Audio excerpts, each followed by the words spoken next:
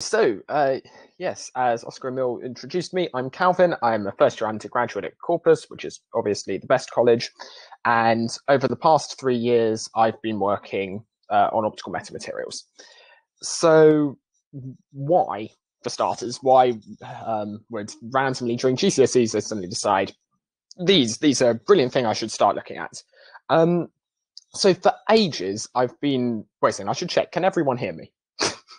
Before I get started and find no one heard me throughout. I see. Cool. Thanks, Isaac. If anyone can't hear, just put it in the chat. Okay. So basically, for years and years, I've been really interested in holograms and sort of thought about tons of different ideas of how to make them, just random things. And initially, based off of something a physics teacher told me, I decided that the way that would make it all work is if you shine two lasers at one another, you'd get a point of light at the center, which just doesn't happen. And sort of, I always had holography in the back of my mind. And one day I was looking at a Wikipedia page, and it down the side of the page had something about a material with a really weird property, this weird metamaterial thing, a negative index metamaterial. And it seems like this was exactly the thing I've been looking for to do something which had otherwise seemed impossible to do nicely. And so that's why I've been, since that time, I've been really interested in metamaterials, because they seem like they're a way of doing stuff that's almost impossible, stuff that it's not impossible. The laws of physics allow it, and we know the laws of physics allow it, but stuff that's not seen anywhere naturally in the world. And this is why I'm really excited about them. That's why I'm giving this talk, and hopefully by the end, some of that will have vaguely infected you. So I promised at some point a flying donut. That is the top left up here. We've got a flying donut. This is another example of something which never found in nature, but which metamaterials allow us to achieve. So the flying donut it's the analog for light of smoke rings in air, or dolphins have been known to blow bubbles into rings and play with them. And the idea that was theorized is you can have, in theory, toroidal oscillations of electromagnetic waves. Can we make them with light? And people did some theorizing, showed they had some interesting properties, but they're not found anywhere in the world. So how do I create a sheet of some material that when I shine a plane wave at it gives me something that we never see naturally? And so this is precisely the sort of thing that metamaterials are really good at. And I won't pretend to completely understand the flying donuts, because there's a lot of maths that's way beyond me for that. Okay, so I've like I said, metamaterials now, they're brilliant. They can do these impossible things that are found nowhere in nature, and I have given you no information whatsoever about what a metamaterial is. So what is a metamaterial? So when thinking about what a metamaterial is, I try and begin by, I sort of feel metamaterials are almost a way of thinking about materials. So, and certainly physically, you can have something that's a metamaterial and is visibly indistinguishable from a normal material, because it's almost the way it's designed that makes it what it is. So just looking at what a metamaterial is. So for a long time, we've been interested in tools. Many millennia ago, a caveman picked up a stick and decided he'd rub it against something, or maybe throw it at a nearby gazelle. So the gazelle found, brilliant, he's got a useful thing, he made a tool. And eventually he began realizing that, hey, rather than just relying on finding this stick, we can craft these tools out of raw materials. Brilliant. Eventually, though, these raw materials weren't necessarily enough. He wanted materials with different properties. And so at this point, we get the idea of composite materials, or just processing materials. And typically, the idea behind this is we look around, we see there are these existing materials with these existing properties, and we sort of interpolate or extrapolate properties of different materials. Maybe we get lucky and we stumble upon something, so we find that adding a tiny amount of carbon to our iron suddenly makes it load stronger, and we end up coming up with a theory for that. But it's all very driven by seeing things that already exist in the world. Then there's the case of, okay, what happens when we run out of materials?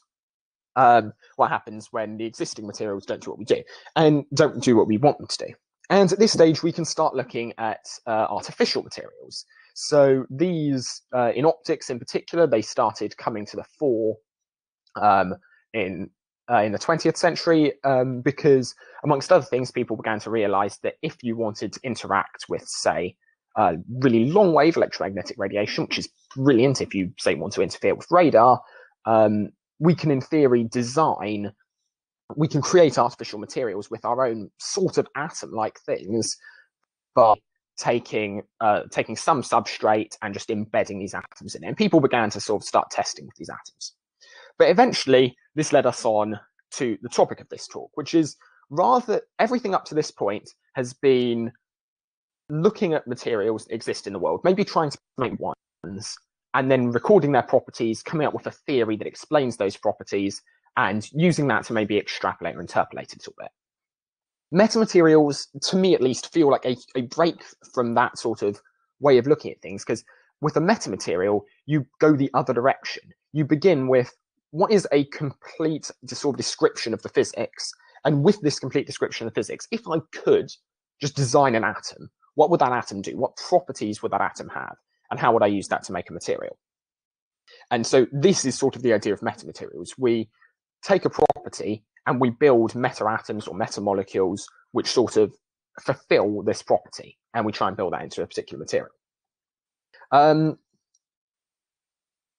Okay, so for a very slight example of this, let's say that I want to create a metamaterial that interferes with, say, refraction. It has a weird refractive index. Maybe it's an extremely high refractive index. So I know that refractive index is somehow related to resonance with light, and I can find that, say, this particular thing, it's a small harmonica. Let's say, I mean, that resonates with air. Maybe we can work out a theory that says, brilliant, this resonates with light as well. I mean, everything does to some extent. And I'm going to use these as my atoms, so I'm just going to place loads of these next to one another in an array. Now, is this a metamaterial? Or is this even a single material? And this is where it's sort of interesting to think about what makes a material a material. If we're going to say something's a single material, what we really want to have is some idea of continuity, some idea of I can sort of move my head a tiny bit, an infinitesimal amount, and I won't be able to distinguish it from something else. But obviously this is in a huge way a function of what we're using to measure something. So for instance, if I measure a sheet of copper, or were to take a measurement of this tiny harmonica using X-rays, then I'd see a diffraction pattern. There'd be some breaking of the translational symmetry. However, if I just look at this with light, and I maybe just look at a tiny section of it with light, then this seems pretty smooth. If I translate it, you can't tell as long as you're just staring at a small enough section. And with microwaves, this entire thing, or radar, this entire thing, if you place loads of them together, will just look like a single meta-atom. Will just look like a single material. So we want to somehow find a way of saying, okay, when does this act as a whole cohesive material? And when does it act as loads of tiny meta-atoms? And so for this, we're going to get to the idea of diffraction. So diffraction is pretty much the main way we're going to see we're going to see a breaking of translational symmetry in a measurement.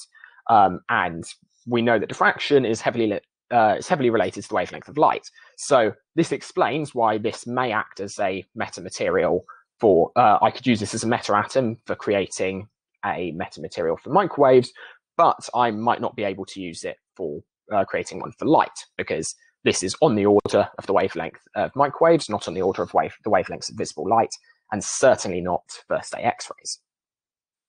And so how can we avoid diffraction? Well, the simple answer is we just make this smaller than the diffraction limit. But that always bugs me, because, like, what physically is the diffraction limit? Okay, that's a cross on top of it. So the diffraction limit, for those who don't know, short introduction, because I think it's cool and this will come back later to be helpful, is the diffraction limit is we take a wave, in this instance, imagine this wave were were not sine squared, but were just sine or just cosine, and was centered around 0. And we have the property of electric fields. When an electric field moves from one medium to another, it's always got to be continuous across the boundary.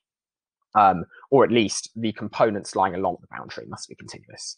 Now, what this means is if we're looking at something, if we're observing a material and we are in the air, then the light rays coming off that material are going to be, they can be uniquely sort of, defined by their phase, by their frequency, and by their wave vector.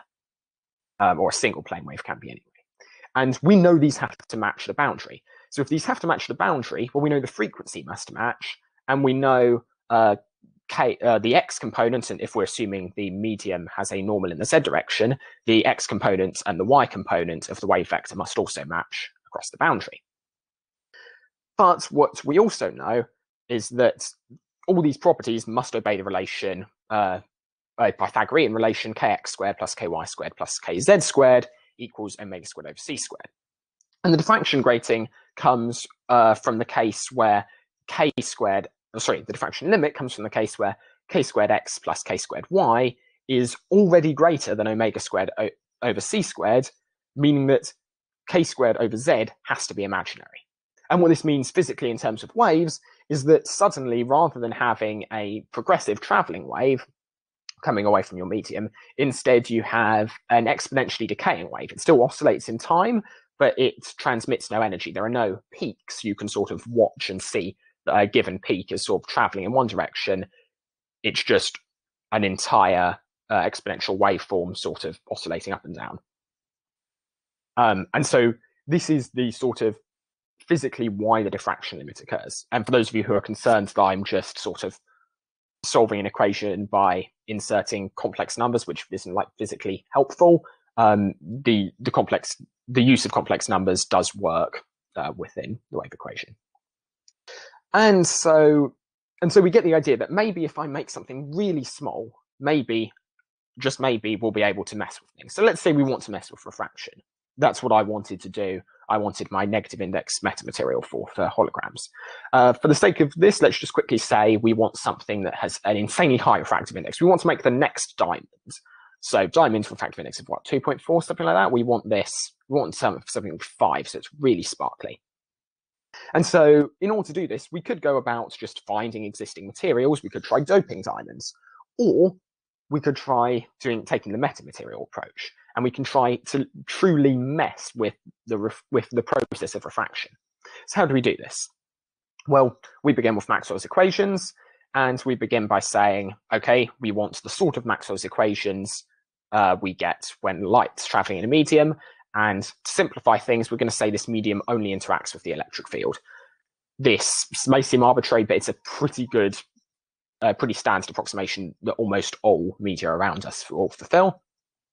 And then we're going to make the approximation that the polarization is linearly related to the electric field. In general, this isn't true, but for pretty much everything you come across at sort of reasonable intensities of light, this is going to be true.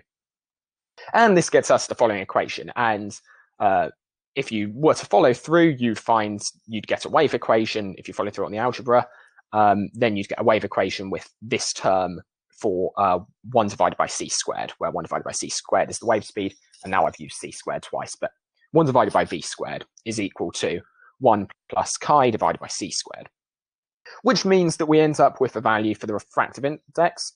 Don't ask what's happened with that fall. I don't know. We end up with a value for the refractive index of the square root of 1 plus chi, where chi is sort of our proportionality constant between the polarization and the electric field. Now, there are a couple of really interesting things to note here. Firstly, some of you may be wondering, where did this come from? Because we only had n squared in the final wave equation. In the wave equation, you only have a 1 over v squared. You don't actually ever have v, which is important because waves can propagate in more than one direction. So where's this square root? Where's the positive sign of this square root come from?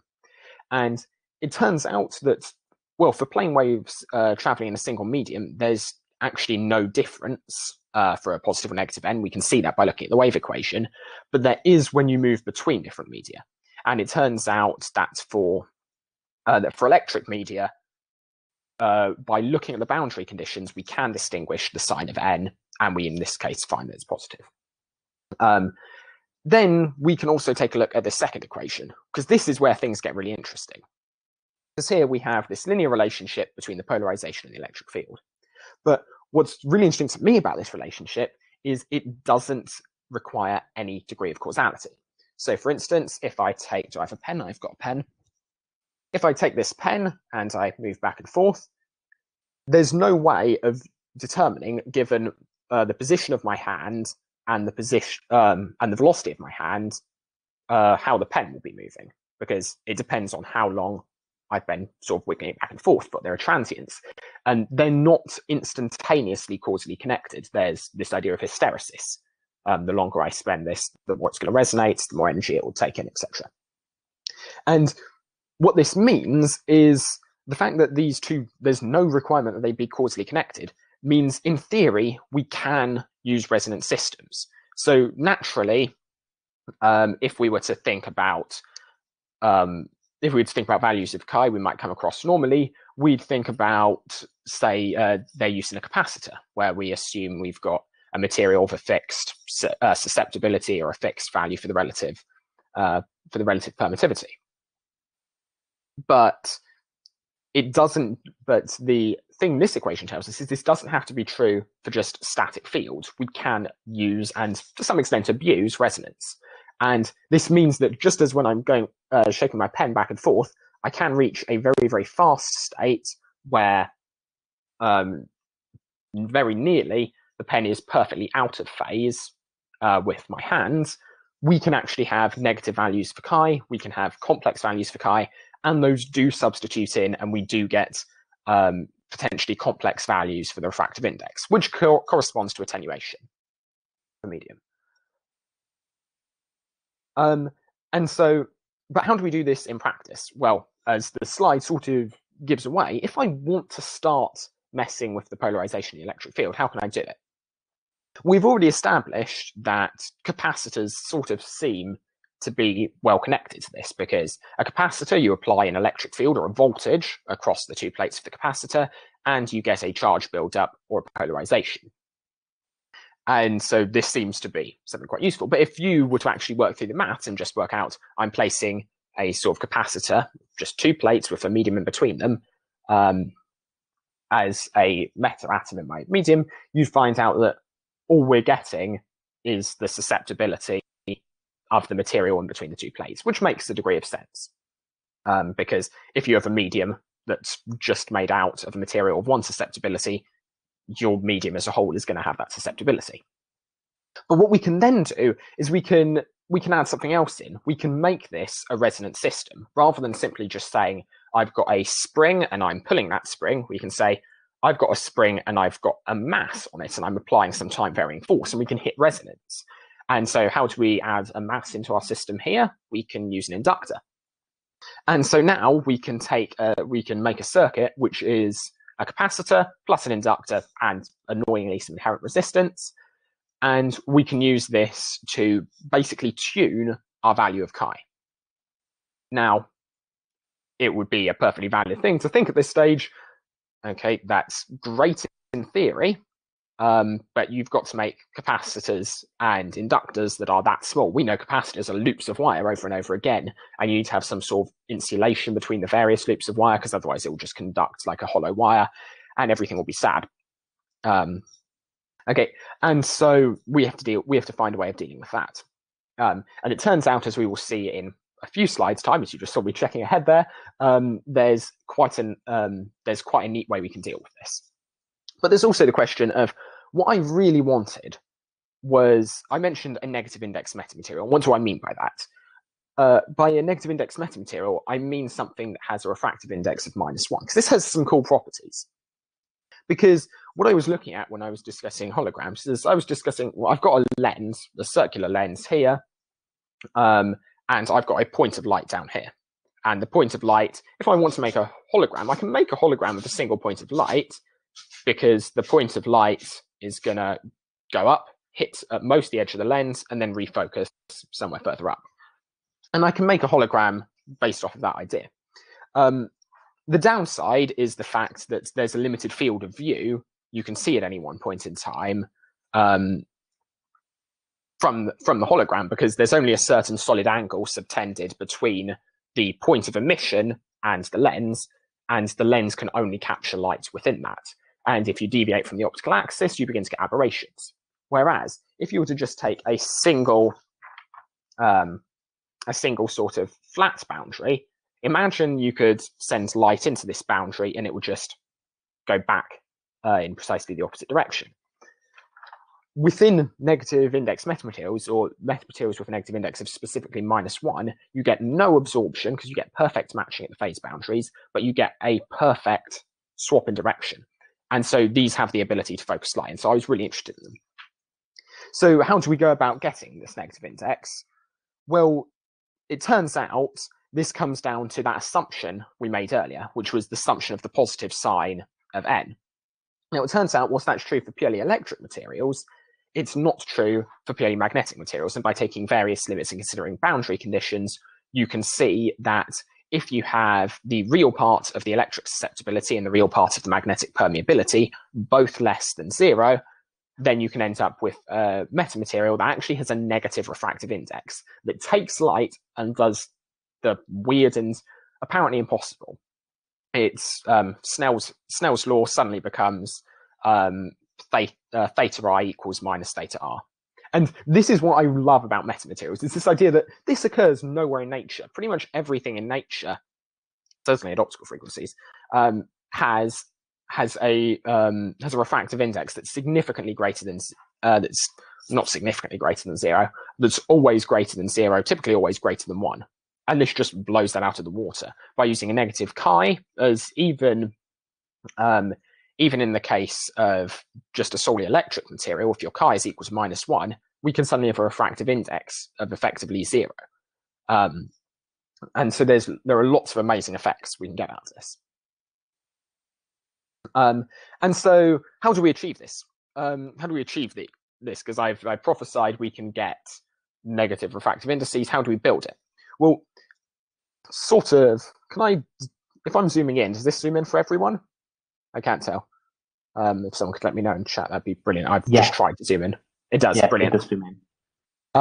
Okay, so if we take a look at these structures here, this is the solution to the question I posed a minute ago, which is how do we get an inductor and a capacitor in one circuit at once, and on a tiny scale. Now, this is okay. We can see we have some items. Is that inches? That's inches. Why would you measure that in inches?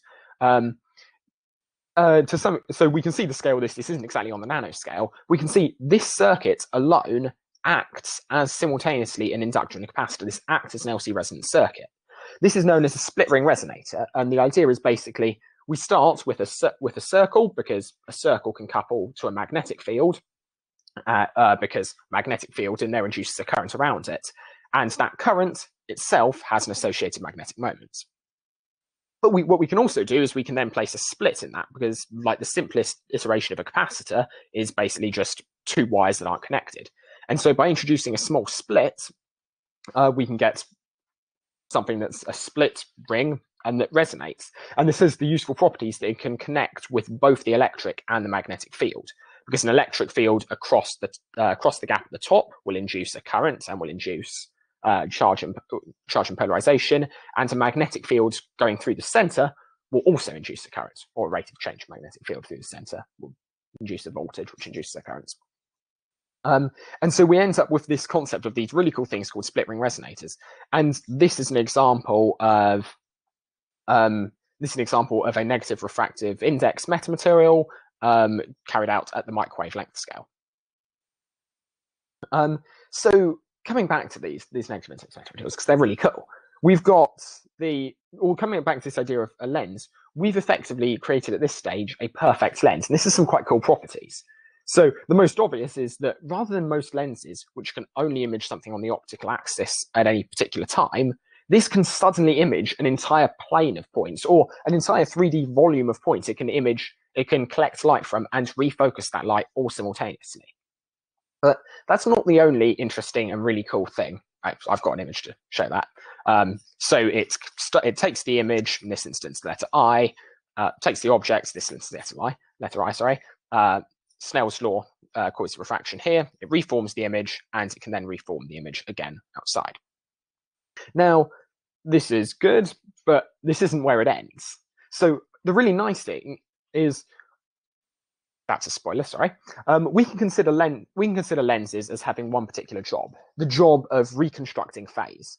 Because basically what a lens does is as light moves from a point up to some boundary, it's going to have phase change applied to it to get to any particular position, and also some strength electric fields. And that uniquely determines how the light will propagate, and also includes all the information about what the light originally was. So in theory, we can use a lens to reconstruct that. Now, and the way we can say we reconstruct it is we basically fix the phase. We know that there's been a phase difference applied somehow. We know that's related to the path it takes. And in this instance, we know the path it takes has some spherical symmetry about the optical axis, which explains why lens, let's say spherical symmetry, rotational symmetry about the optical axis, which explains why lenses are always rotationally symmetric, or if they're trying to image stuff, they are. But this has something quite cool, because if you substitute in and go through all the equations, you end up finding out that the condition at which the light within the medium matches the light at the boundary of the medium is when they've got the same wave vectors, kx and ky. We know that from before, but it also has the negative of the wave vector kz. Now, what this means is that for a traveling wave, it's going to go through and it's going to undo the phase change. In fact, the value for the phase, and it will have the value for the phase that basically means at this point, if the light was initially all in phase, it will return to being all in phase at the particular point we observe it, which is an amazing property. But the coolest property out of all of this, and this is the reason I stressed the diffraction limit thing so much earlier, is that not only can it retrieve the traveling waves, it can also retrieve evanescent waves. So the waves that look something like this, here we've got our boundary, and here we see them decay. And if I were measuring with an optical microscope here, there would be no hope we'd be able to see this. But if you place a negative index metamaterial here, the same thing about swapping the sign of kz also, or kz times z, also occurs here. But in the case of an evanescent wave, that means that it builds it back up. And so this idea for a perfect lens was what sparked pretty much the entire field of metamaterials. It was a paper published by John Pendry 2 days before I was born, which I think is just really cool. And yeah, it's an amazing result. And it sort of shows what we can do with metamaterials. Using metamaterials, we can take something that's so fundamental, the diffraction limit. Come on. I mean, metamaterials even work using the diffraction limit, which leads you into an interesting catch-22 if you're not careful. And somehow, using these metamaterials, we've managed to design, and to just using small resonant circuits that we just get smaller and smaller and smaller until you're printing them using electron microscopes. You can print them on the nanoscale. We can print these. It's been managed with as of about 10 years ago, I know, at least 780 nanometer light, paper by doughnut, which is the one that got me started on all of this. Yeah, we can have this sort of amazing, really, really strange effect. And yes, this all comes down to split ring resonators. This is taken from a paper from Nature, and I just thought it's worth highlighting the structures which I saw had some resemblance to a split ring resonator. This is called the double fishnet structure. It's a 3D structure that's been used extensively to try and get negative indices of refraction, and it's layered into 3D because it helps if because your lens needs to have a certain thickness in order to recombine the light at some point within it. But yes, I think this is so amazing. It's metamaterials, and this sort of physics of metamaterials meant that rather than just where the field of artificial materials initially began with just embedding small particles in the substrate, we're still embedding small particles in the substrate, but we've come up with this amazing particle that does so much and has an insane amount of potential. And then from this, so in the chat, I've seen him here already. There's a man by the name of Angelos Somalis. I went to, I've been 2 years in a row now to Southampton, and after the first year, he ran away and left. Turns out for Cambridge, so we didn't get very far. I was fortunate enough to get to go down and shadow them. And at this point in time, I'd been done exactly what this talk has done so far. I'd been so focused on negative index metamaterials, and I wanted to build my hologram. I just wanted something with a negative refractive index. And this was the point where I really began to see, wait a second, light interacts with stuff in a lot of ways, and it's not simple. There's so much stuff you can do. There's so much, it's complicated, but that means there's so much potential. And one area with a lot of potential is linear optical computing, and that's where I've been looking, because after about a year of researching negative index metamaterials, I realized there's a very good reason that no one's done these yet. And that's that your unit cell has to be on the order of the wavelength of light. And in order to make a hologram out of this, you're going to need the volume of your metamaterial to be on the order of the volume of your hologram, which means that you'd be talking trillions and trillions and trillions of unit cells needed to reconstruct a hologram that's a cube a centimeter or so square. So it's not hugely practical. But what this led me to was this idea of linear optical computing, and this then entertained me for the next year pretty much. This is taken from a paper by this group at Southampton University, and it's basically it's using light to perform logic gate operations. Now, why is this so interesting? Well, one thing that makes it really interesting is the fact that currently we transmit all of our signals by light. And if we're going to be transmitting signals by light, it makes sense to, at the very least, start looking at, well, maybe we can process them. In fact, it makes even more sense, voice break there, it makes even more sense to start looking at this when we begin to realize that there's a huge energy penalty associated with converting signals from light into from light for transmission to electricity for processing. And if we could get around this and avoid this, that would be brilliant. And so this brings us on to the idea of linear optical computing.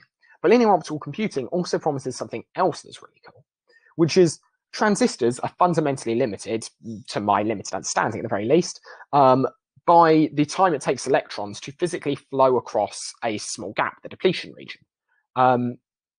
If the electrons don't have time to flow across the gap, the transistor won't operate, and that limits the range of frequencies at which the transistor will operate, which is the reason why your computers have a limited speed. And there's a fundamental limit to the speed we can get with transistors and modern methods of engineering. The cool thing is that linear optics, in particular plasmonic linear optics, which is the case where you have a very thin material that only interacts with the electric field, theoretically allows you to get 1,000 times faster. So, so this idea of linear optics has led to this particular discovery, and then to me spending a lot of time researching this vaguely obsessively, led to this idea of can we produce optical logic gates? It turns out we can, sort of. The limitation is that we're trying to use linear optics, as is implied by the title of linear optical computing. Why are we trying to use linear optics? We're trying to use linear optics because linear optics requires very low electric fields. So I mentioned earlier that everything around us typically obeys linear optics. And the reason why it does that is basically just a first order Taylor series expansion. It's all going to obey linear optics because electric fields typically aren't that strong, and the second order nonlinear component, so the polarization response due to an electric field, is typically quite low. There are counterexamples to that, but the best counterexample I know of requires you to build a metamaterial out of superconductors, which sort of defeats the object of trying to build something at very low powers. And so linear optical computing is a good way forward to look at for low powers. The issue with this is that linear optics really doesn't like doing logic gates. And the reason's fairly simple. If I take if I take, let's say, an XOR OR gate. So an XOR OR gate is an exclusive OR gate. For those who don't know, it returns 1 if and only if one of the inputs is 1. It will not return 1 if both of the inputs are 1 or if both of them are 0. And we can design this reasonably simply. We can design a gate that pretty much does this, with the emphasis on the word pretty much. The gate, as described in this particular paper, manage this by taking 2 beams of light and effectively just superimposing them. But you superimpose the negative of one on the positive of the other. And how does this help? Well, if they're both, assuming they're both normalized to the same intensity, if they're both on, they're going to cancel out. If they're both off, it's going to be 0. If one's on, you're going to measure 1, and if the other's on, you're going to measure -1. Which means that if you measure the intensity, you always get a constant intensity. Now, the annoying thing is that there's no way of placing these gates in series. I've read a couple of papers claiming they can, but I've seen, as of yet, no actual evidence that they can, because of this fundamental limitation. And this is the fact that basically, in doing this, you lose control of some of the phase. You can have your perfect XOR OR gate in terms of intensity, but you lose information about the phase, and the gate relies on you knowing the intensity to work. So there are inherent problems with this, but it's a very powerful technique, and this also allowed them to carry out cryptography solely using linear optics, and to design an in-fiber cryptographic system for encryption and decryption. And the final thing I sort of want to say on this particular topic is one of the subtleties, because we brought up metamaterials. I'm bringing this up in a talk about metamaterials, and so far I've just said, well, I'm just going to shoot 2 beams at one another and sort of superpose them. How is that anything to do with metamaterials? How's that useful? And this comes down to something reasonably fundamental, which is the time reversibility of Maxwell's equations. And to some extent, causality in physics will pretend, or determinism in physics will pretend quantum theory doesn't exist. And it's this idea that in terms of the electric field, at the very least, every cause, or electric field and magnetic fields, ignoring quantum stuff, every cause has a particular effect. If you know the state of the system at one point in time, you can always predict the state of the system at a later point in time. There's one cause has exactly one effect. But there's also the relationship that implied by time reversibility, that every effect has exactly one cause, because if you just swap time around, you get the same thing.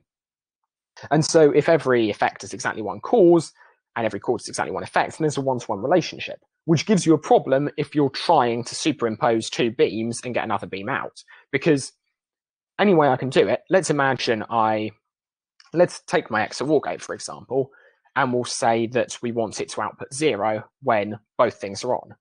We already know it's outputting 0 when neither thing is on. And therefore, the output of 0, there's no time reversibility there. If you have an output of 0, you have no way of knowing whether the gate was initially on or whether it was initially off. And also, if you think about it, if you're just superimposing these 2 waves as they come together, where's the energy going? If you're getting a 0 electric field out, there's power being moved into a 0 electric field region. Where's that power going? And so it turns out that the only way of actually truly superimposing 2 things is if you have some loss associated with the system. And that loss gives you the time reversibility. It gives you the fact that if energies, it lets you distinguish between the 2 0 outputs, because in one output, your resistance has absorbed some energy, in one output, it hasn't. And so that's a brief introduction to the second field I was really interested with. And we're running out of time, but I'd like to discuss just vaguely where I'm at the moment and what I'm doing at the moment. So I spent a long time looking at linear optical computing before eventually realizing, seriously late, there's just this fundamental restriction that logic gates are fundamentally nonlinear. And in fact, Turing machines in general are fundamentally nonlinear, which means because they have the requirement of some degree of branching. And if you have branching logic, you can always implement an AND gate, and we know, or an XOR gate, and we know XOR gates are inherently nonlinear. So there's no way of sort of compounding things and compounding these linear optical logic gates into a larger thing, into a full computer. But that doesn't mean there isn't a possibility, because electricity is great at programming a Turing machine, or great at implementing a Turing machine. Light, however, is really, really good at solving wave equations. And this gives us something known as metaphoric computing, which is the idea that you use the fact that light is very good at acting like a wave to try and simulate something that acts a lot like a wave. And in particular, I started this entire thing by looking at holography. Got distracted for a year looking at linear optical computing, but it brought me back, because by the end I realized linear optics is fundamentally limited to linear operations. We can't build a Turing machine, we can't build a general computer. But what we can manage to do is predict how light will move. And effectively, that's all holography is. So now for the past year or so, I've now been looking at turning this to holography, and hopefully at some point I can, I'll be able to say, maybe in a future talk, that I've succeeded. Haven't yet. Well, I've got ideas, haven't finished them. But I hope this has given you a vague idea of optical metamaterials, because I think these are amazing. They gave me one way of doing holography, found it was implausible. They've given me another way of doing it. They've shown me linear optical computing. It's a huge field, and I think it's just amazing that it just really showcases the power of physics, that we can, just by really, really understanding the physical laws and physical systems at play, we can do something so weird like having a arbitrarily complex. I mean, to the limit you can construct resonators for these things, high, low refractive indices. You can do all of this. I think it's quite amazing. So if there are any questions, I'd be happy to answer them. There's a slide saying any questions. Thank you very much for listening, and my contact details are on the last slide if you don't want to ask them now and want to email me or contact me on Discord. Thank you. Thank you so much. I don't know if that sound of clapping made it through. It's just vaguely distorted. That was an excellent talk. Thank you very much. Let's see. Kieran is making some sort. Oh, that's a clapping thing. Okay. Does anybody have any questions? I stand out. Either you can unmute yourself, or you can send it in the chat, and I'll read it out. And perhaps while we do this, I do have a question for you. Brilliant. First of all, regarding the linear optical computing, could you not, so it's clear if you have one output, you can't, because of time reversibility, you can't have two kinds of input. But couldn't you have like an additional output? So you have two beams coming in, two beams coming out, and you just forget about one of the two beams coming out. Yeah. Similar to how you do in quantum computing, where you're also limited by the same unitarity. Yeah, I was about to say, because I've got a friend who's very interested in quantum computing. So the time reversibility of Maxwell's equations isn't what is forcing you to have this. Because what you're suggesting sounds like instead of an XOR gate, why don't I implement a CNOT gate? And the answer to that would be it's the linearity that's causing the problem. You could implement a CNOT gate, and that would be perfectly allowable. And you could then sort of forget one of the outputs from the CNOT gate. So for those of you who don't know, a CNOT gate it's an XOR gate, but you have two outputs, and one of the outputs was just one of the inputs. It's known as a controlled NOT gate because it's where you have whether or not it acts as a NOT gate is determined by one of the inputs. And so basically the limitation is not time reversibility, it's the linearity and the fact that XOR gates, etc., are fundamentally nonlinear, which is why we need to use intensity measurements, because that squares things in order to actually get a response from them. That helps. Thank you very much. We have a chat from Rory. Probably a stupid question, but why does a negative permeability imply a negative refractive index? Or what and why are the conditions? Yep. So you note I very quickly skimmed over that. So yeah, why should this be an implication? And so the simple answer is I've read papers where it's true. The slightly longer answer is so within a particular medium, if you're just watching a wave propagating in a single medium, you can't tell whether the refractive index of that medium is positive or negative. You could only tell that by looking at how it moves from one medium to another. So for all we know, air could have a negative refractive index, and my negative index metamaterials could have a positive refractive index, and we would never be able to tell the difference.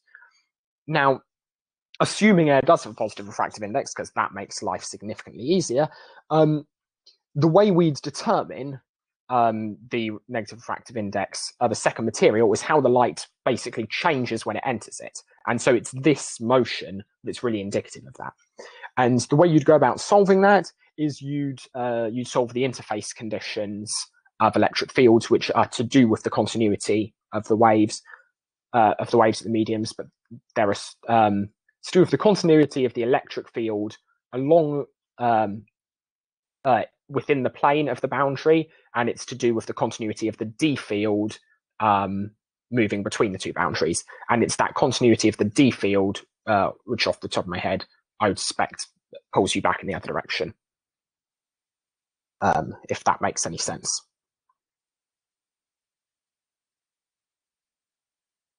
I've just lost the main. Oh no, there it is. He said thanks. Very good question. What about any other questions from the chat? Anyone want to brave microphone? Usually nonlinear optics require high power, from Angelus Somalis. Usually nonlinear optics require high power. Do you have a feeling how to deal with that when you have cascade metamaterials in terms of losses? Okay, so there's a reason I've been very heavily looking at holography via the idea of doing holography via linear optical computing rather than trying to get cascading logic gates, because yeah, we have this problem of extremely high power. So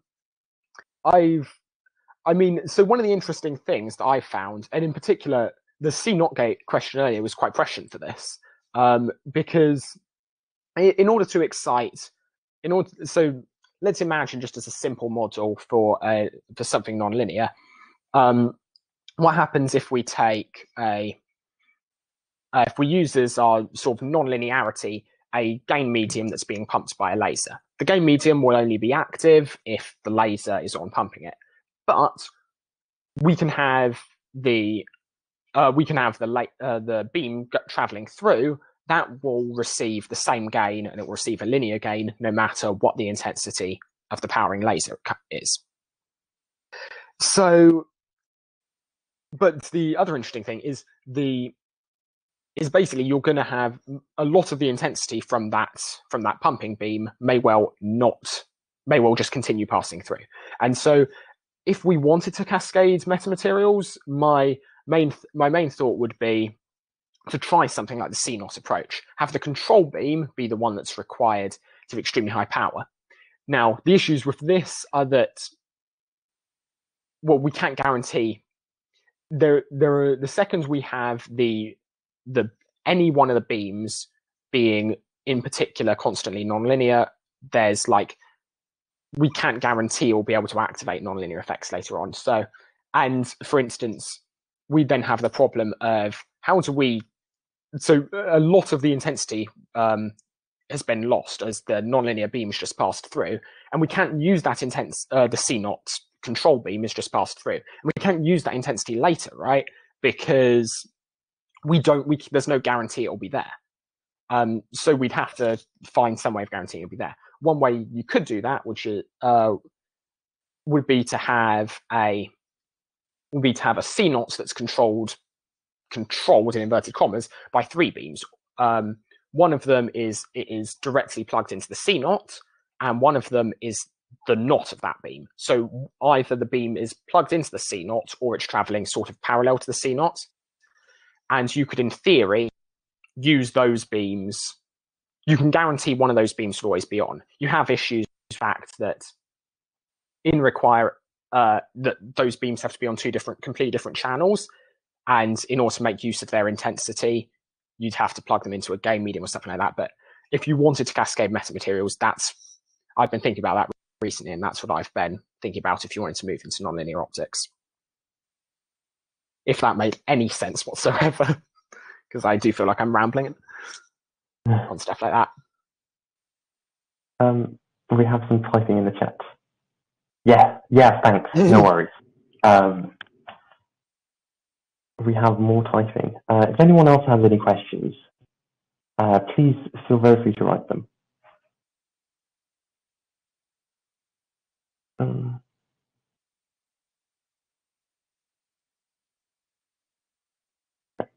Waiting in excitement. Yeah, I mean, I think so. Okay, nice. Okay, so he says, nice talk, Calvin. Thank you. I agree with him. It was a very, very nice talk. I feel like I've learned a lot. I'm looking forward to, I think there's a third-year course on where they briefly mention optical metamaterials, and okay. I look forward to being prepared for that. I think, and also just in general, I find the analogs with this linear optical computing and quantum computing, it seems they have some of the same kind of restrictions, which I'll take with me. I've been talking about that a lot with the friend I mentioned who's very into quantum computers, because linear optical quantum computing is a topic. It's, I believe, currently limited by basically the fact you need to implement nonlinearity somehow. The easiest way of doing that is by having like a photon multiplier tube or using nonlinear optics, but nonlinear optics requires high powers and almost nothing gets the effect you want, and photon multiplier tubes have dark counts. That's my understanding of the field at the moment. Okay. Thank you very much then. I will adjourn this first cult. I thought it was a great success. If anyone has any thoughts, feel free to send it to co-chairs. And you were willing to answer questions if they send them to you as well, right? Yep, I'd love to. Then I am pausing the recording now.